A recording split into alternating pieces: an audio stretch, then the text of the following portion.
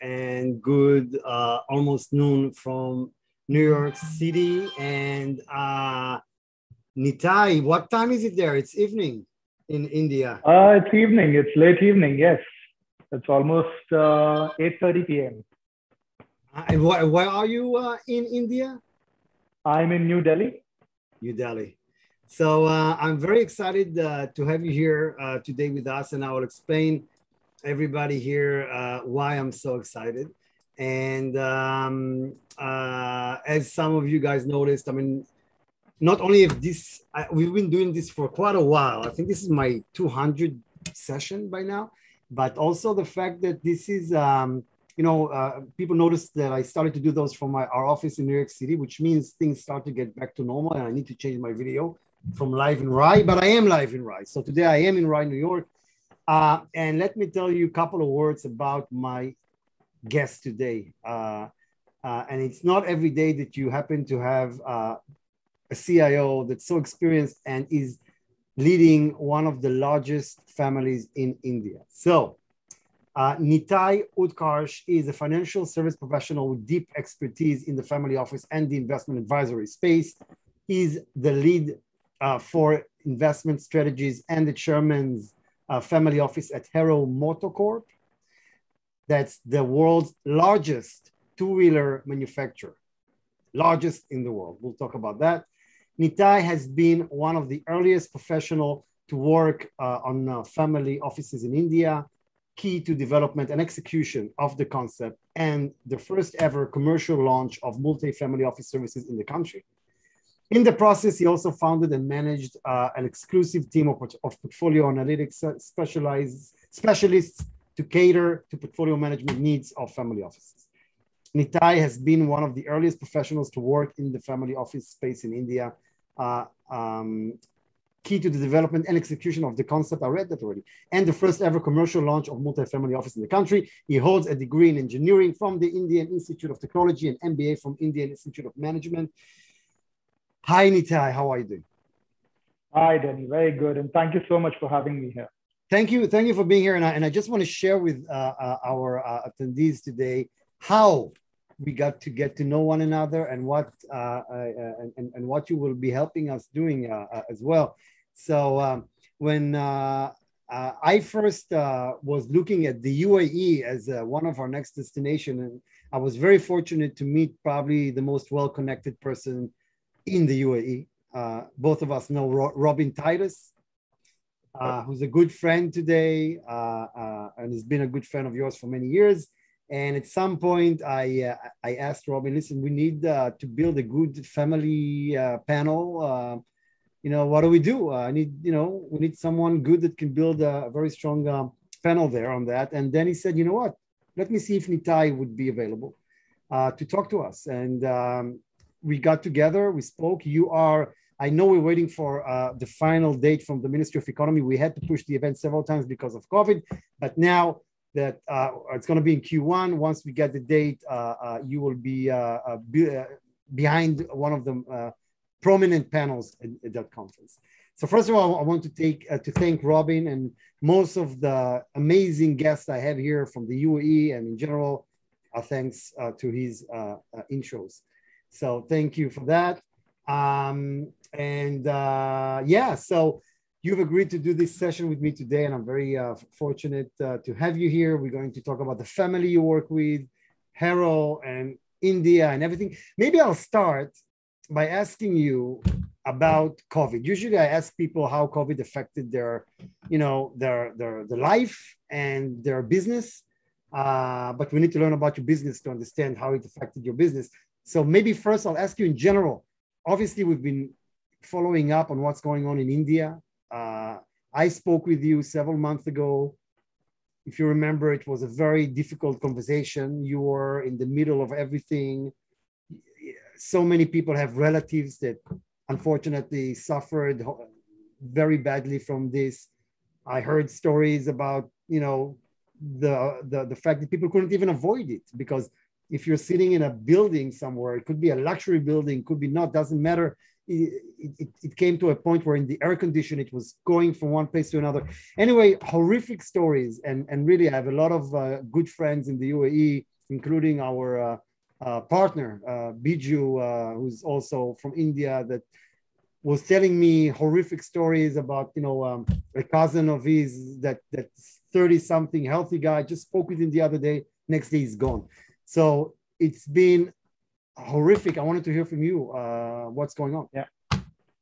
No, it has been pretty bad. And thankfully, things are changing now, hopefully permanently, although we can never be sure of that with all the talk of the third wave. But yes, I think the last year and a half were pretty bad. I think when it started out, it was not as worrisome as it turned out to be in the second wave, which hit us around March of this year. And I think around that time, almost everybody in India, everybody that I know of, lost somebody in their circle, whether immediate family or extended family or friends. It was a very, very tough period because, it was not just about losing people to a pandemic. It was also about the entire stress of struggling with resources, struggling with hospital beds, struggling with oxygen. And, everybody was struggling with it and you were trying to help them out. And, while I was lucky that my immediate family was not impacted, but there were a lot of people in my extended family, my friends, my college mates who were badly impacted. All of us tried to help people in, as much as we could. But a lot of people lost their lives. A lot of people are still struggling, are still fighting, still trying to recover. It's been almost 3-4 months, but there are friends and family who are still trying to fight, are still trying to recover from the disease. So it's been crazy on the personal side. Even on the economy side, a lot of businesses shut down, small businesses. There are a lot of friends who used to be running their own ventures, startups. And in some areas, obviously, like F&B, hospitality, tourism, travel, a lot of these ventures shut down. So it was both a personal loss as well as loss of, everything that somebody has created over a number of years. All that got lost in the last 1 year. So it has been a tough period, but the hope that we all have is that soon this will be behind us if it's not already. The vaccinations have picked up. Thankfully, India today is probably it's got the highest number in terms of absolute number of vaccinated people in the world for any country. Obviously, thanks to our population, it will naturally be a large number. But I think the speed at which the vaccinations have happened has been very heartening. At least the part about going to hospitals and struggling for your life, hopefully that should be taken care of by the vaccination. Whether or not the disease itself gets covered by that, we don't know. But at least the bad part of it, the hospitalization and the deaths, hopefully that should not be the case, even if the third wave comes about. So that's all that we are hoping right now. Let's see how it goes. And then there were a lot of criticism about the government that was basically giving away vaccinations. Well, they didn't have enough for their own. Did that resolve itself? Did you guys end up bringing the vaccinations? People got vaccinated and you think you're on top of things now? Yeah, I think for a large country like India, things like these are bound to happen, whether or not, there was a shortfall because government sent vaccines outside or it was an operational issue. So we don't really know what the issue was, but obviously there were challenges. But I think it's been managed very well. And the fact that so many people have got vaccinated is obviously because it's been managed well. So I think things are back on track and the vaccination is happening very smoothly. The technology obviously has played a big role in that. So, everything is being managed through a homegrown app that is developed by the government. And all the all the people who are taking vaccinations, as well as all the doctors, nurses, centers for vaccination are all on that one platform. So that really helps. And for a country like India, where now the mobile phone penetration is so huge and internet is so cheap and so widely available, I think that has also helped the vaccination program to really reach the parts of the country which otherwise would have been difficult. And plus we have that distribution mechanism, right? Because of the elections that happen. India is the largest democracy in the world, so the election system is anyway, it reaches all corners of the country. So we have that mechanism of reaching out to people. So that's being used. So I think it's done pretty well so far.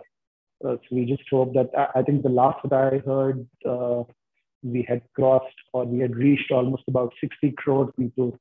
That's about, I think, 600 million people roughly who are vaccinated now, or at least that many doses. I'm not sure whether that's unique number of people, but that's quite a large number.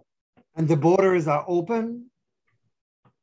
Not with all countries. So people coming into India, of course, it's open, but people going out from India, a lot of countries are still kind of wary of opening their borders with India. So I think a lot of countries are not really accepting Indian people coming into their country, because I think we are still getting about 30,000 odd cases, 40,000 odd cases every day.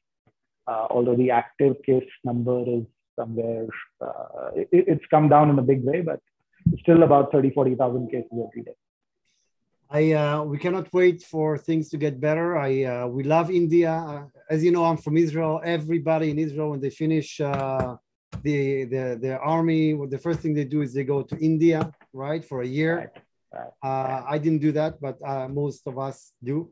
And I wanted to tell you that my favorite food is Indian food, and I'm married to a Finnish woman.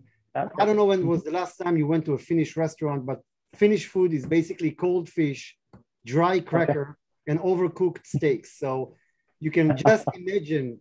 I hope there are no Nordics listening to this call. That's not a smart thing of me to do. So I would like a general overview. You're in the family office world in India. A general overview, and I see we have some questions. I will deal with those later. A general overview of the family office space in India. What's going on there? How has it evolved over time?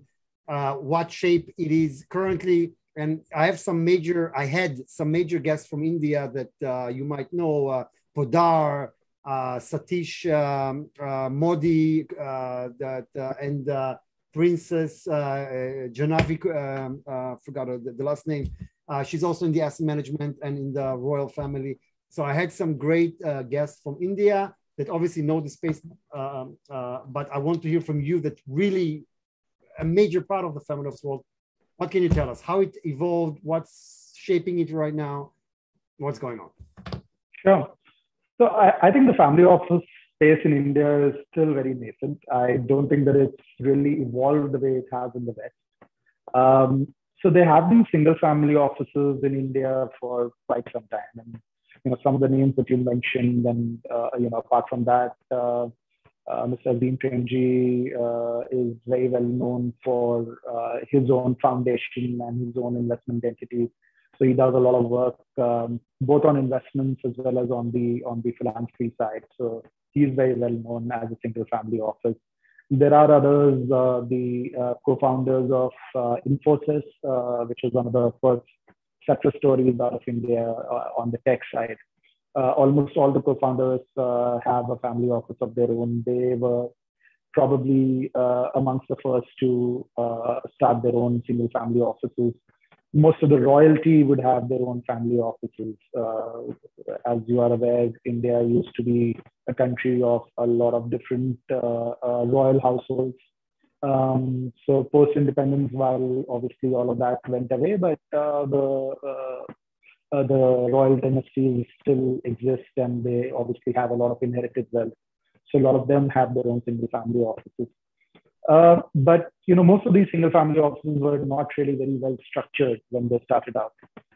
They were more like having an estate manager to look after the affairs of the estate, having somebody else to look after the investments and the finances, having somebody else to look after some other issues, a legal advisor and tax advisor.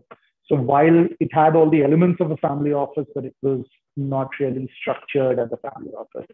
So it's only been recently, I would say maybe about 10, 15 years ago, that the concept of a professional and institutional family office started in India. And I was fortunate to be a part of the first launch of a multi-family office in the country, where the company that I was working for at that time was looking at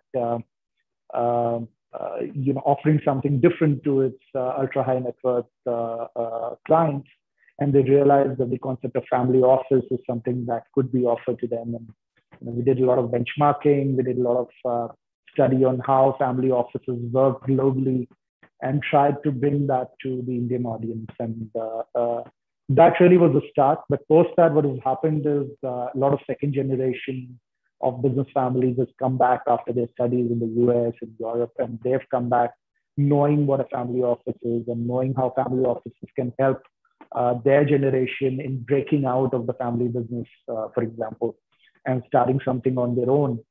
And they've come back and told their parents that, hey, we want something like that for our family as well.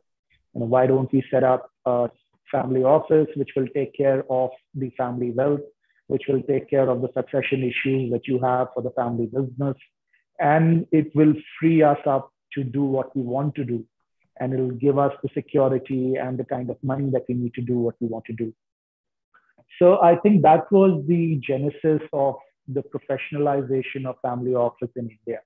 So whether it's a single family office, which already existed but was not institutional, or it was the multi-family offices that came about, I think the core was, or the core reason was that the second generation came back and they realized that they needed it, and they convinced their parents that they needed it. So that's how things have been, starting from a very unstructured single family office network to now very professional, structured single family offices, as well as maybe multi-family offices who are trying to initiate the creation of a lot of family offices for the Indian ultra high net worth. And if you can share how, your story really, how did you end up where you are in the center of this industry? How did it start? Yeah, so I was a private banker, and I used to work with a lot of ultra high net worth clients for the bank that I was working for at that time, and used to advise them on their investments. And I think just after the recession, about 2008, what happened was that the transactional nature of wealth management in India suffered a lot of problems, because all of a sudden the transactions dried down. Clients were wary of investing. They were wary of their advisors. They thought that the advisors were just there to make money for themselves and not aligned to them.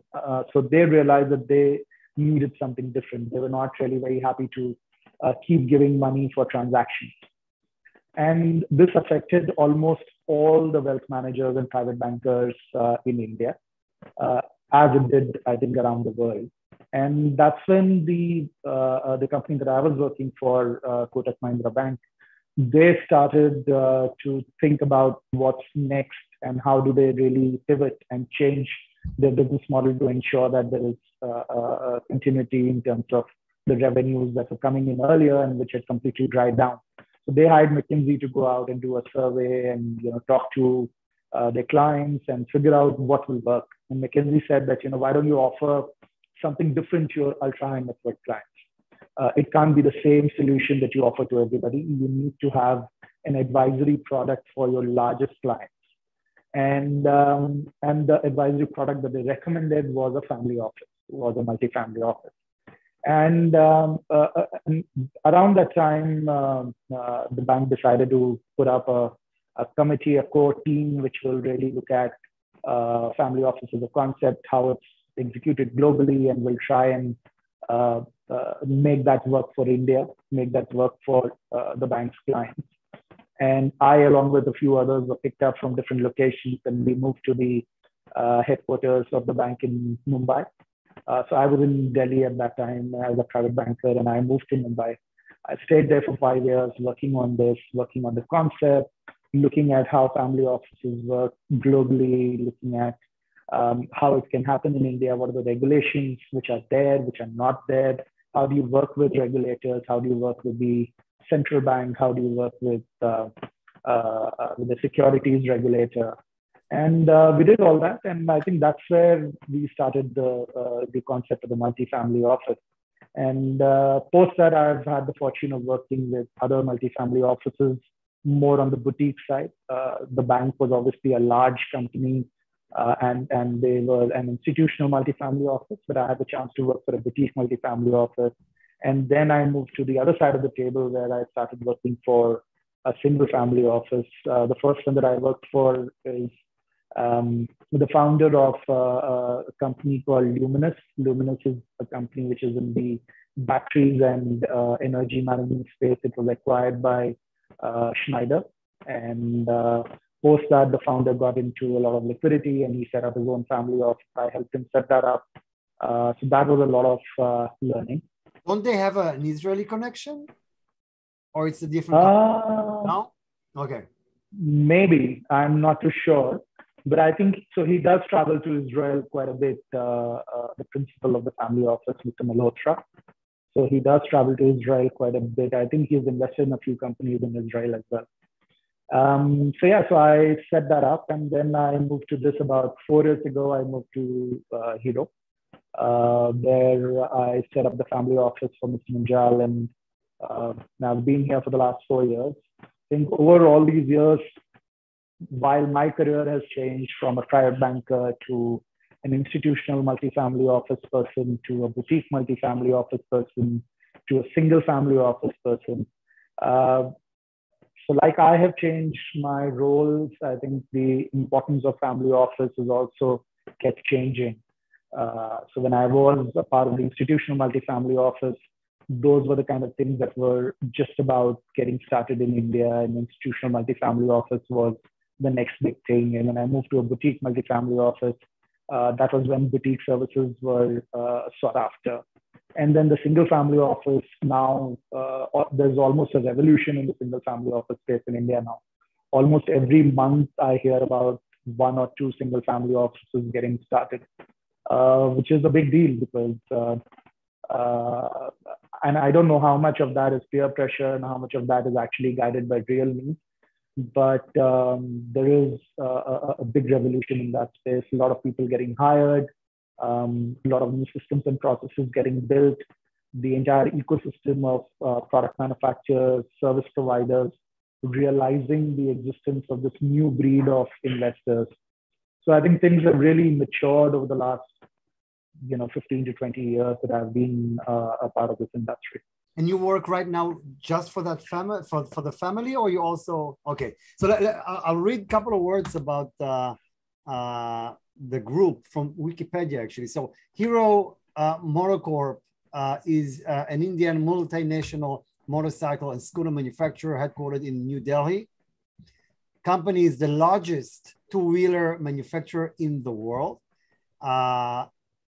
And they write, and also in India. Well, if they're in the world, they're probably in India as well, where it has a market share of about, when this was written, 37% in the two-wheeler industry.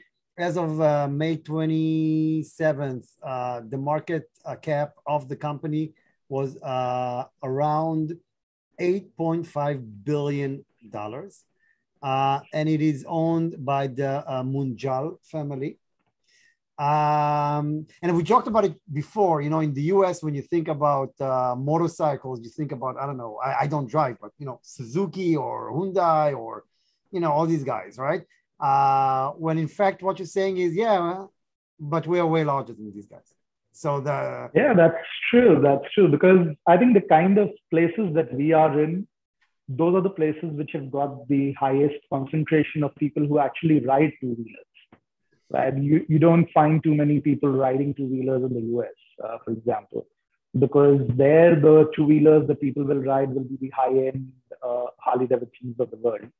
But people who actually ride two-wheelers for utility, for their daily life, for going to work, for picking up groceries, for doing normal daily routine work, are actually people in countries like India, regions like Southeast Asia, South America, Africa. So those are the regions that we are present in. Those are the regions that we export to.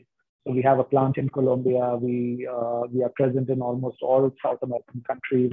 We are present in a lot of Southeast Asian countries. We are present in African countries. So we export to about 40 odd countries globally.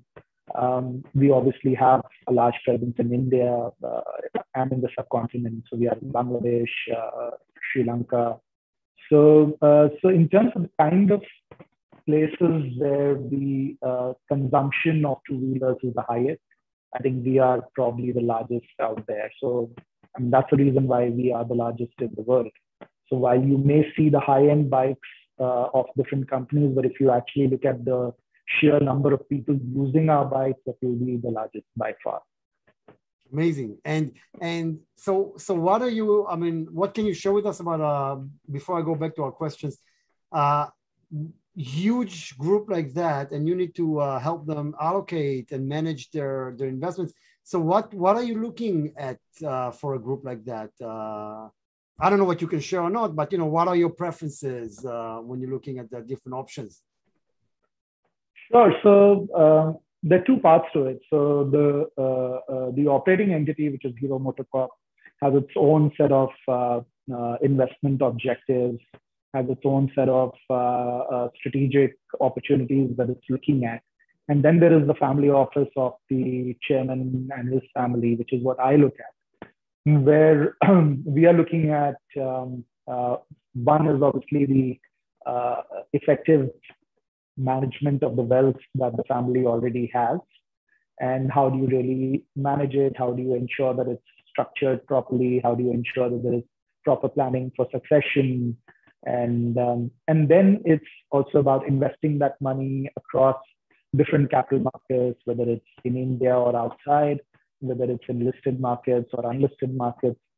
So predominantly the family office here is keen to look at early stage unlisted ventures, mostly around the mobility space. The idea is to identify these potential disruptors early on, so that by the time they're ready and they're large enough to disrupt the two-wheeler industry the way we know it, we are in a position to understand whether we want to get into a strategic tie-up, or we want to look at it as a possible M&A opportunity. So all that is open to us because we were a part of their growing up years, so to say. So that's really the objective, where as part of our strategy on the unlisted side, we try and identify the potential disruptors early on in the mobility space. Other than that, we also look at other tech-enabled space like deep tech spaces of artificial intelligence, machine learning, a lot of renewables work on that. We have our own group company which works in the renewable space. It's called Hero Future Energy. Again, on the fintech side, we have our own company, which is Hero FinCorp, which does a lot of work there. There is a lot of technology-enabled lending that we are doing from that company. We've also started a business in the edtech space. It's called Hero Wired, where we are looking at the entire virtual education space and upskilling the existing workforce, as well as people who are just about to graduate from college, and how do we skill them to make sure that they get the right kind of jobs. So there are multiple businesses that we are in today, which are part of the group. And then there are multiple businesses that we are investing in purely as financial investors. So as a family office, all these businesses And our stake, the family stake in all these businesses is what we really keep looking at. How do we change that? How do we increase, decrease, manage liquidity, ensure that it all fits into the long-term plan of the family? So that's really what we do here. And obviously, because it's a chairman's family office, there is a lot of interplay between what the operating entity, MotoCorp, does as part of its overall strategy. So while it's a completely independent entity, but there is a lot of information exchange that happens, in the most kosher way possible. Thank you. Now, the investment picture in India, let's talk about that. The types of asset classes and products most suited to local family offices, and what ways do they diversify the risks, especially post-COVID?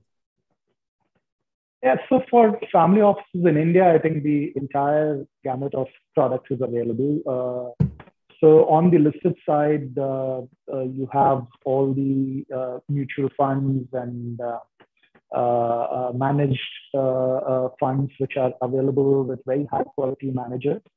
The thing that is probably lacking is on the alternative side, where we still are not up there in terms of strategies. While there are a few hedge funds, while there are a few alternative funds, but it's again a nascent stage.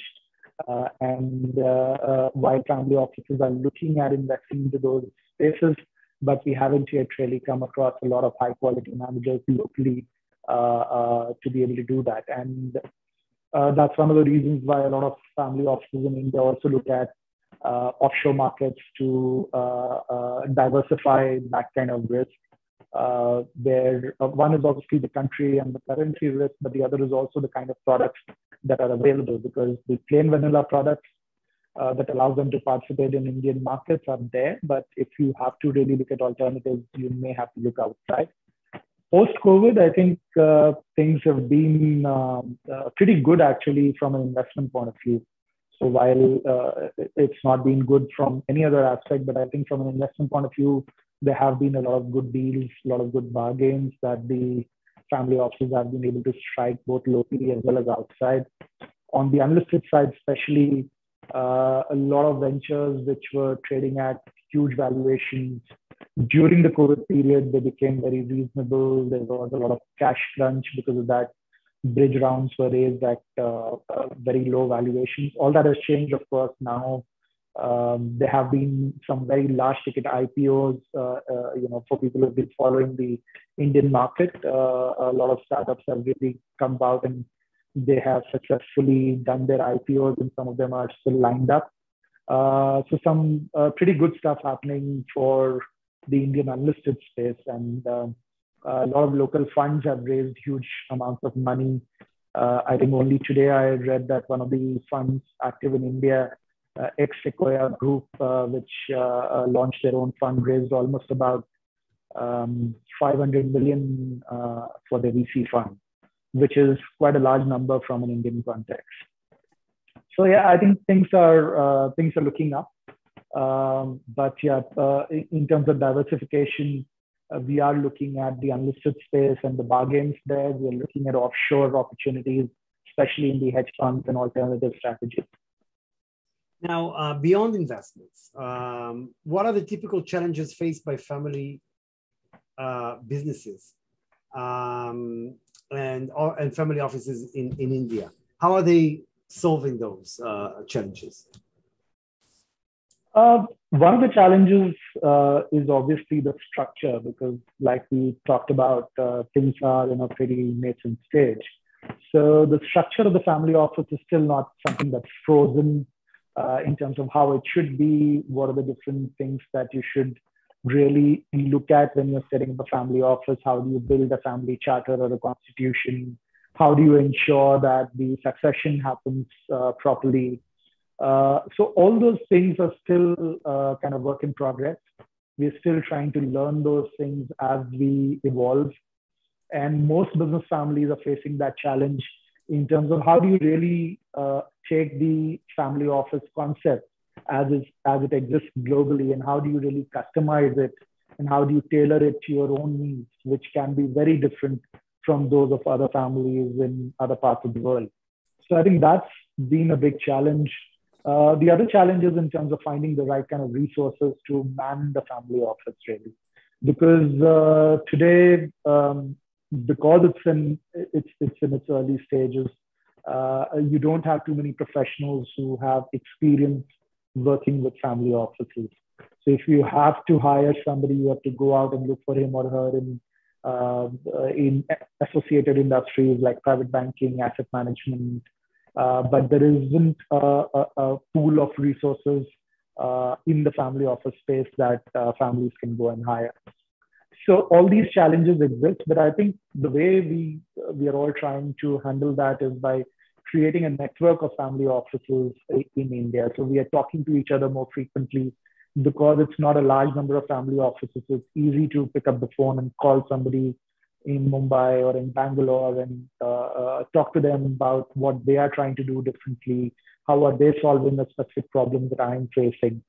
And there is a lot of camaraderie and there is a lot of help that you can get from other family offices, from principals as well as executives of other family offices.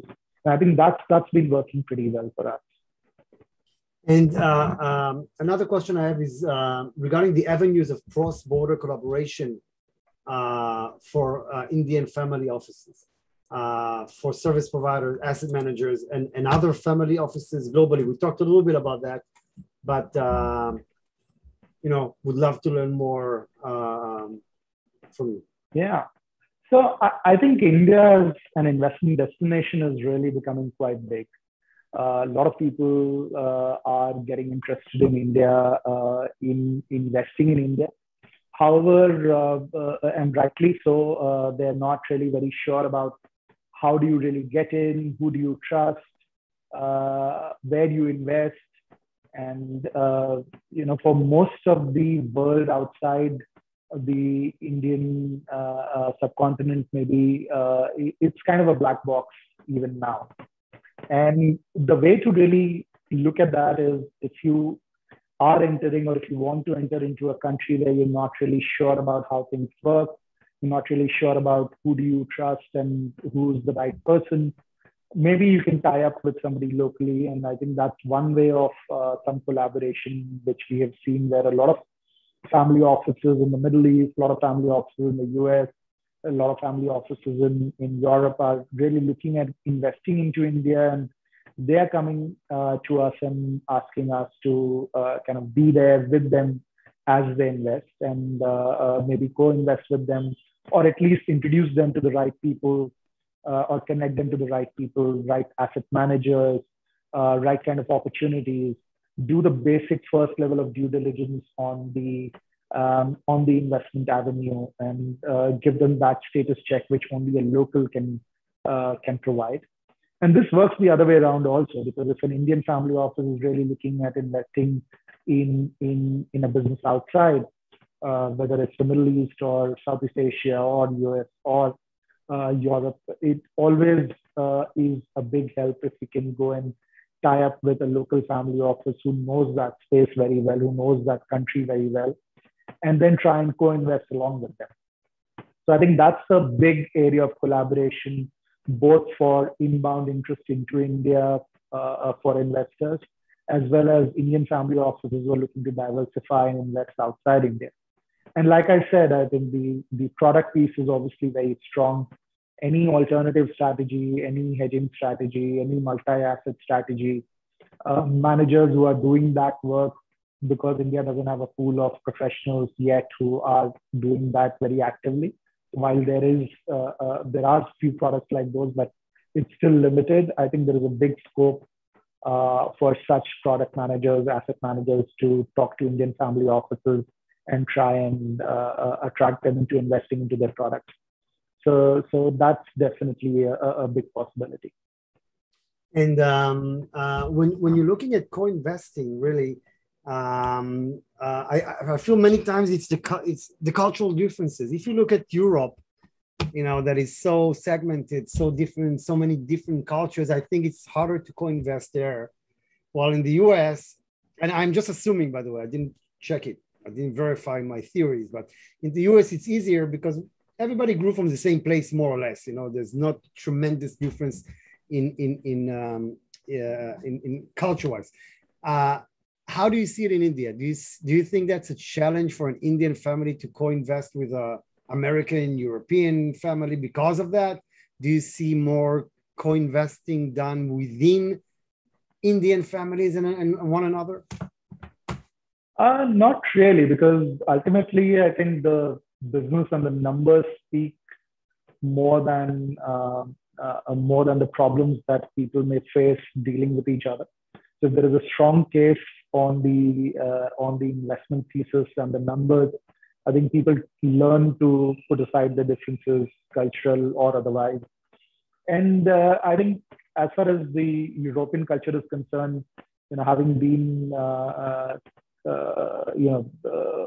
obviously as Indians, we have had the background of British rule till about 75 years ago, and most of us so while the culture is very different, but in terms of language, in terms of the upbringing of the urban families of India, we're pretty much in line with what a European family would look at. So we are aware of their customs, they are aware of our customs. So it's not that difficult. In fact, the US is still slightly alien because we haven't really had too many chances to collaborate with the US. So while intuitively it would seem that the US would be easier, but I think for India, because of its association with England, I think the European countries are still a better fit. But honestly, if the numbers make sense and if the investment hypothesis makes sense, I think cultural differences can be worked on. And I honestly, personally, at least, I haven't seen that being a huge challenge. And when you're looking, as somebody who watches the markets a lot, when I read the reports from the big banks and analysts, they all seem to say, the market's fine, we're past that, everything has been priced already, which is kind of a little weird, from my end, because I'm like, I don't know, at 9/11 was way more smaller and only affected a certain area in the world, and the markets took a very big hit and Chapter 11s after one another.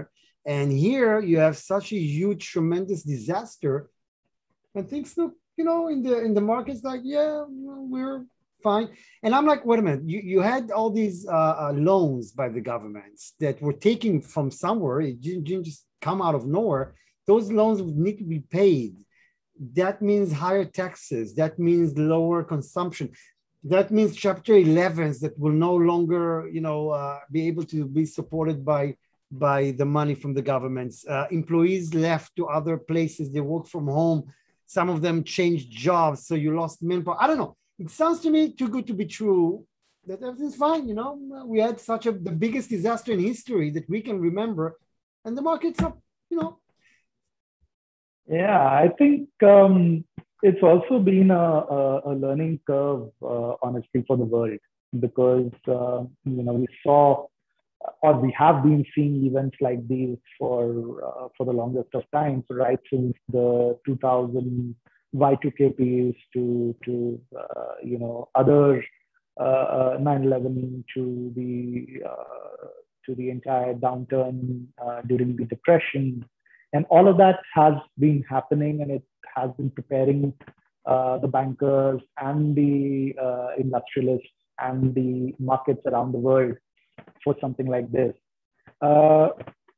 Earlier when all this money was being flooded into the markets, it wasn't really making any difference. And after a point in time, as it trickled down, the markets really came back, and we saw that in 2013 when the taper tantrums happened, and we saw most of the emerging markets really coming down at that time because the entire liquidity came down, and the markets had really done nothing with the liquidity that they enjoyed from 2008 to 2012 maybe. But this time, I think it could be different, and the reason why I say it could be different is because people hope that the money that is being flooded into the system is going to get into some productive use, and the markets will expand. Because what has also happened is that this has led to huge digital expansion of most businesses. There are markets that have opened up which were not even there earlier. So I think the kind of money that's flowing into these companies, there is a case that can be built where we can say that, okay, these companies actually can become as big as their valuations indicate, because there are new markets which are opening up. Now, if it does happen, it will happen if these companies work judiciously and they use the extra money that they're getting to really expand into the right kind of places, really go and execute their digital strategy well, to look at new markets, to look at new sections of the existing markets. If they do that, maybe these valuations can be justified, because there will be a complete re-rating that will happen. But if they're not able to do that, if they're not able to learn from previous mistakes and they let this liquidity just go to waste, then of course, I mean, this liquidity has to go away sometime. And if by that time the economic activity hasn't picked up, then we are going to definitely see the bursting of the bubble, so to say. But we hope that over the last 20 years, there have been lessons learned, and the largesse that the banks have been doling out will be used judiciously. At least that's the hope that we have. And what is different this time is there is actually a case because of the digital expansion to be able to use that to create new markets, to sell your products to new markets, which was not there earlier. And I know that several manufacturers of cars are experiencing difficulties because of parts not being produced in the right pace and all of that. So my question is, how did COVID affected the company? How did it affected the family from your perspective? And how did you guys deal with it? I mean, yeah. I think after the initial shock, and I think this was probably the first time that the manufacturing plant was shut down. First time ever in the last 40, 50 years that the company has been in operation. The plants were shut down for quite a while. I think almost about a month that they were shut down, and there was no production at all. So that was a big shock, because we had never expected something like that. And obviously there was a lockdown, and no markets were open, no dealers were working. So there was no bike that moved from our factory to the godowns or to the dealers or to the distributors. But I think once the initial shock wore off, what happened was very interesting, because if you're aware, India is a country where a lot of people use public transport. While the public transport itself is not very well developed, but still, because it's the cheapest form of transport, so a majority of the population uses that. Even people who could afford an entry-level scooter or a motorcycle would typically not buy it, because they would prefer traveling by public transport because it's much cheaper. Post-COVID, that changed because a lot of people felt that personal mobility is safer than traveling using a public transport. And people who could afford it went ahead and bought the entry-level scooters and motorcycles.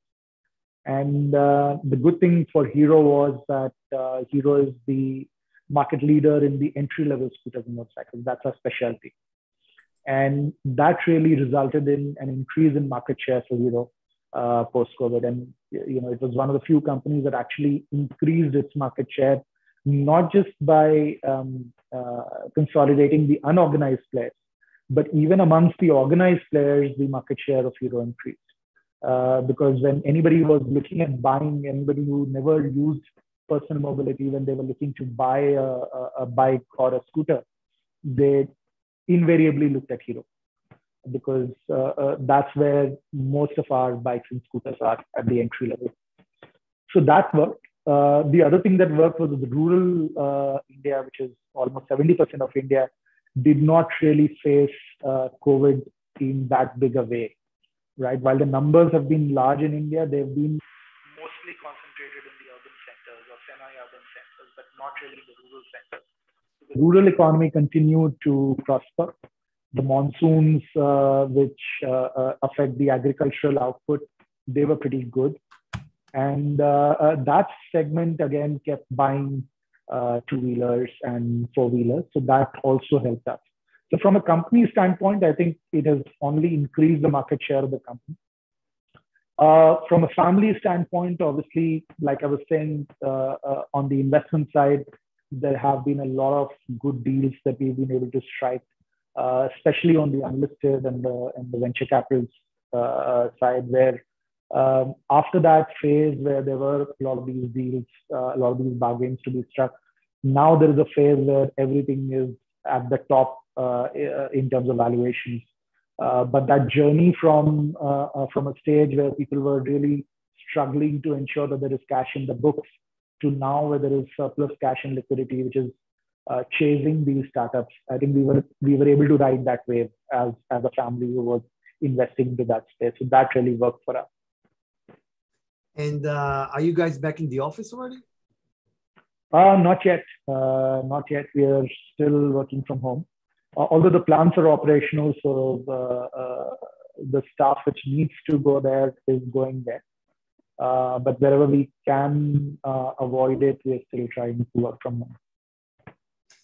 Well, Nitai, it's been a very interesting discussion to have with you. Well, thank you so much. It was very nice to speak to you as well. And I'm looking forward to meeting in person and have you run a great panel at our UAE Family Office and High Net Worth Conference in Q1. And yeah, so thank you so much. Thanks again for Robin that introduced us. I want to tell you all that our next session is August 30th, which is really next Monday, where I will be speaking to one of the hottest blockchain projects that one journalist referred to as going to be bigger than Bitcoin. So that's going to be August 30th at 11 EST as always. And the next day, my guest is Nitai for the first time, me. I will be doing the first session. Yeah. I will be interviewing myself. I will do this first session as somebody who's been in the family office for so many years with conferences and private dinners and everything, seeing so many VCs and private equity, how they approach this space. Some of them make major mistakes. Some of them don't know how to follow up, don't know what to say, don't know how to say. It's a mess. And my session for the first time is not going to be for the family office community. It's going to be for the sell side who's trying to reach the family office space, people like yourself. And I hope I will give a little bit of insight on what I see from the side, from where I look at things, at what they should be doing. And actually, yeah, we have hundreds of people that registered, so that's going to be interesting. Wow, that'll be very interesting. Yeah. So Nitai, again, I would like to thank you so much. Be safe there in India, hoping that things would be behind us, this COVID variants very soon. Thank you so much for your time. Thank you. And we will definitely meet in person very soon. Very soon, definitely, hopefully. Thank you, everybody. Good evening from Rye, New York. Bye-bye.